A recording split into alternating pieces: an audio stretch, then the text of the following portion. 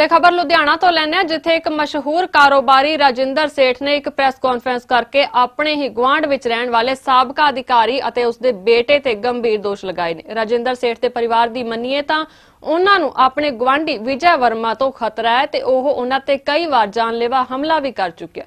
पीड़ित परिवार का कहना है कि इस मामले में पुलिस वालों ढिली कारगुजारी विखाई जा रही है, जिस करके वो घरों बेकार हो गए ने।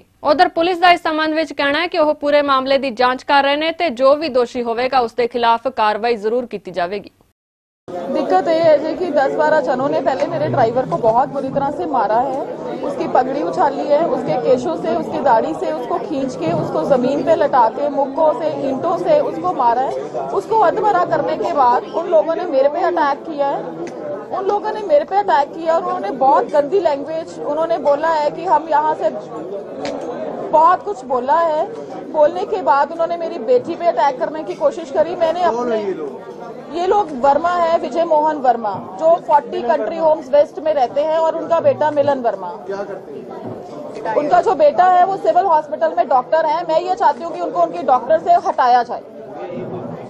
वो इस प्रोफेशन के काबिल नहीं है।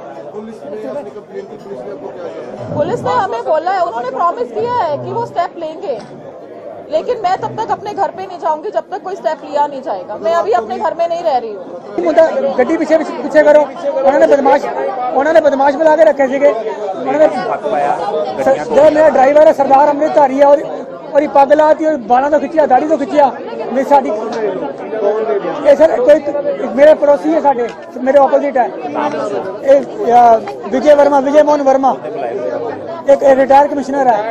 तो लड़का है मिलन वर्मा, और अपने सिविल हॉस्पिटल की डॉक्टर है। उन्होंने मैंने कुटिया। जो वाकया हुआ था कंट्री होम्स में, उसके तहत एक FIR number 28/17 police station PAU में रजिस्टर किया गया है। इसके हिसाब से कंप्लेनेंट ने जो कंप्लेंट दी थी उसके हिसाब से सारे सेक्शन लगाए गए हैं। उसके बाद में जो मेडिकल रिपोर्ट आई है उसके हिसाब से सेक्शन अपग्रेड कर दिए गए हैं। पुलिस जो भी लीगल प्रोसीजर है, लीगल कार्रवाई कर रही है उसमें।